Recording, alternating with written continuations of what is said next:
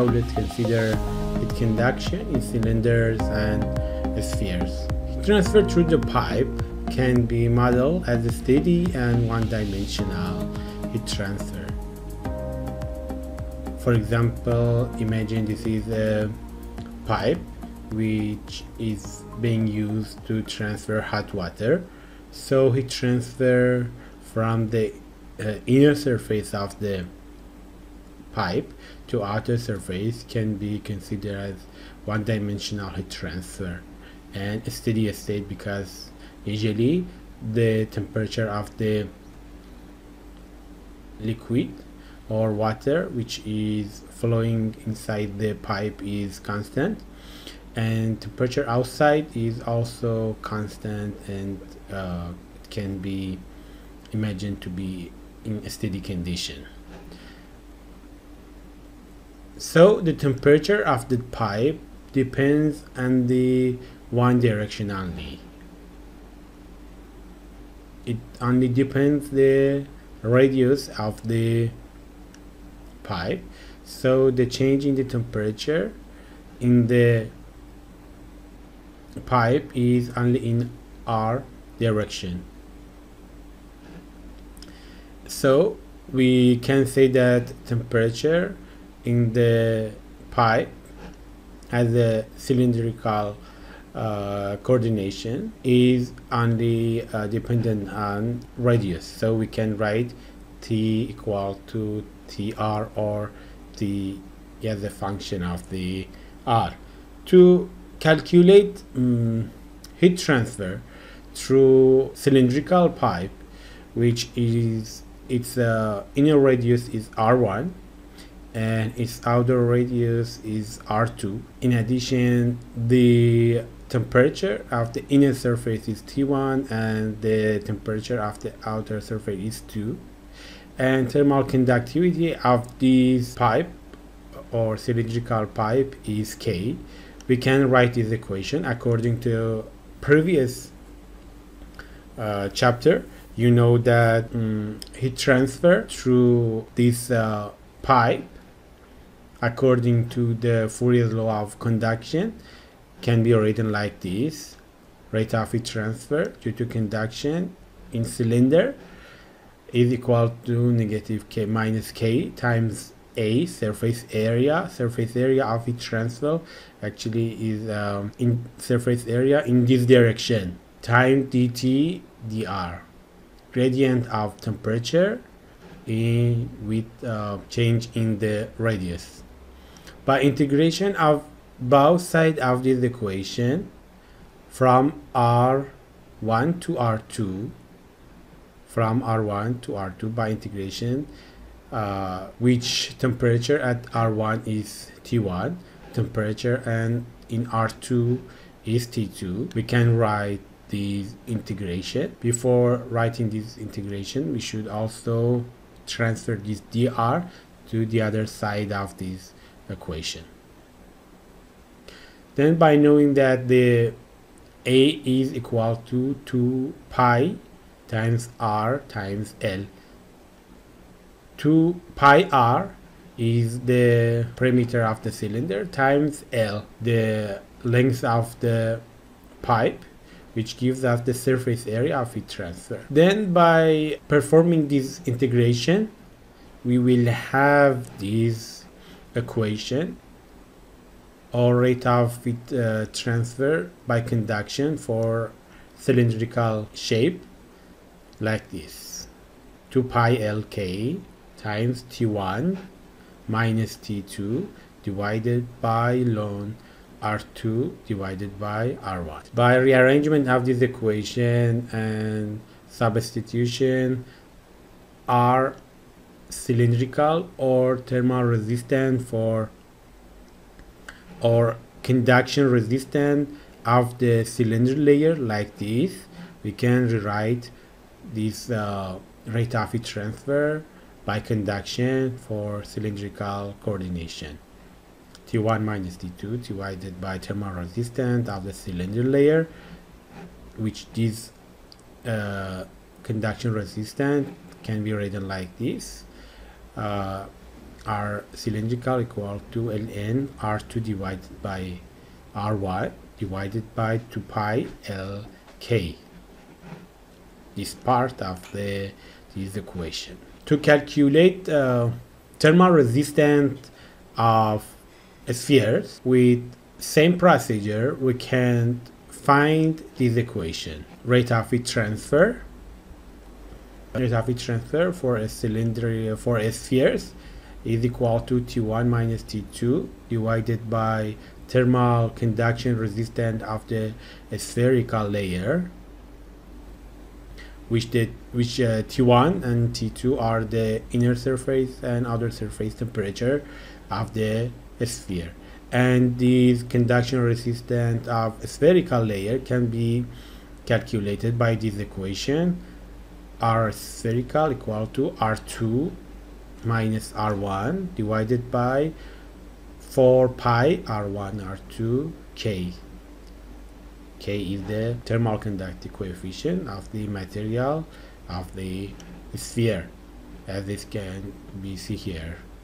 Outer radius minus inner radius divided by 4 pi outer radius times inner radius times thermal conductivity of the material which the sphere is made of. Similar to the plane wall, we can derive the equation for thermal resistance network for cylindrical or spherical when we have convection from in and outside.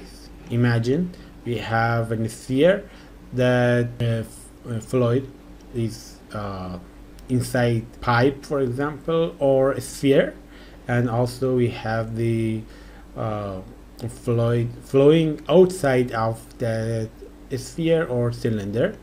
Then we can write this equation for heat transfer of this material for this coordination or this shape, which can be cylinder or sphere. Q dot equal to T infinity 1 minus T infinity 2 divided by R total. T infinity 1 is the temperature of the fluid inside the cylinder or sphere.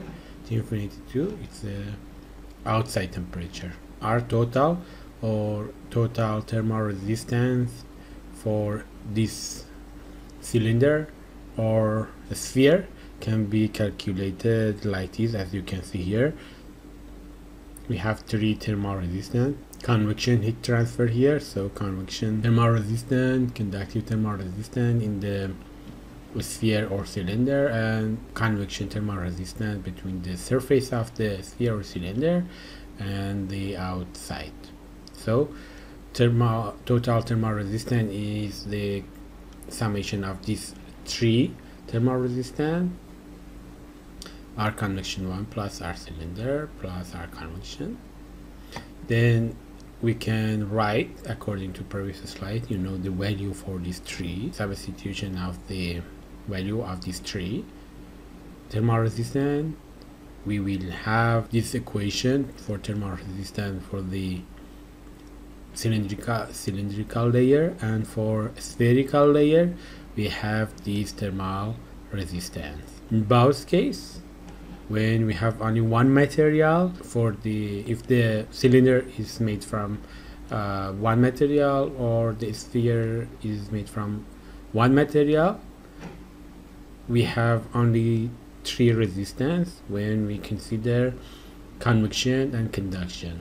Conduction in the sphere or cylinder, convection between the surfaces of the cylinder or sphere with the inside of that cylinder or sphere and outside of that cylinder or sphere. So we have this total thermal resistance for the cylindrical layer and this total resistance for the spherical layer thermal resistance. Moreover, we may have a cylinder or a sphere which is made from different material with different layer. Imagine this is a cylinder. As you can see here, it is made it is composite cylinder, and this is a section area or representative area of that. It is made from 3 different material with 3 different thermal conductivity.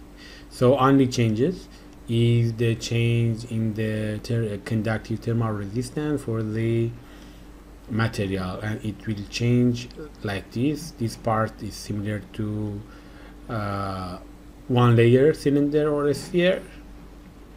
The convection is same, only conduction is changed. 3 materials, so we have 3 thermal resistance for each one of them. So we can rewrite that like this.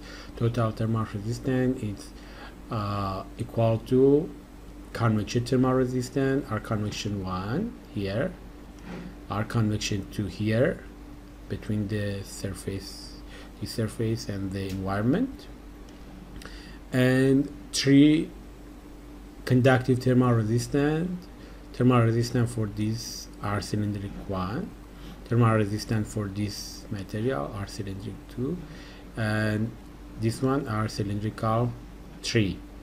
Then the value is similar to the previous one. One layer cylinders, convection 1 divided by H1A1 for this part, this 1 divided by H2A4 for this part, and for the material number 1 we have this lone, because we have cylindrical thermal resistance, then we can write for R1 R2. Then for this we should write this equation for R2 R3.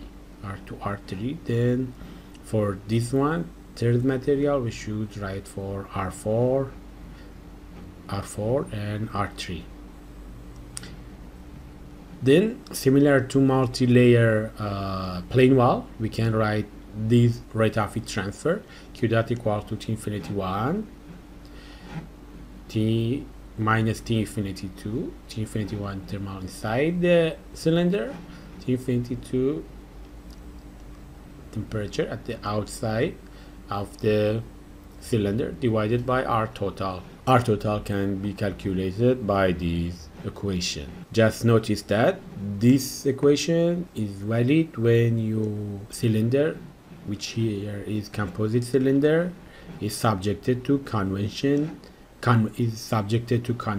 at both sides, outer surface and inner surface. Moreover, to calculate the temperature at each intersection can be calculated like plane wall. Once heat transfer rate Q has been calculated, the interface temperature T2 can be determined from any of the following 2 relations. Exactly similar to the plane wall, like this: Q dot equal to T infinity 1 minus T infinity 2 divided by R convection plus R cylinder. This is for interface number 2. By substitution of R convection from previous slide, you can find them, and R cylindrical 1, you can calculate T2. This is given, this is also known. We know T infinity 1, we know also Q dot or rate of heat transfer, then we can calculate T2. In this equation only T2 is unknown. Either we can use this equation when we are going to use T infinity 2. The differences between these two is the direction of the calculation. We can write similar to this equation. You already, I think, if you review the previous slide, you can find that. We can write, this was for plane wall, Ti Tj divided by R I to J, R total actually, R total from I to J. So here you can see here when we have Q dot equal to T infinity 1 minus T infinity minus T1 here to here. How much is the R total? I is T infinity 1 Tj is T1, so the R total from I to J is only R convection. Is also this is equal to T infinity 1 minus T2, T infinity 1 minus T2 divided by R total from I is T infinity 1 this time. J is 2, T infinity 2. So we have 2 thermal resistance. What about T1 minus T3? T1 minus T3, I is 1, J is 3. We have R1 and R2. What about this? Q dot equal to T2 minus T3 divided by T2 minus T3 divided by R2. I, J, R from I to J, only R2. Then, and so on. So to calculate temperature at each interface also we can use same procedure.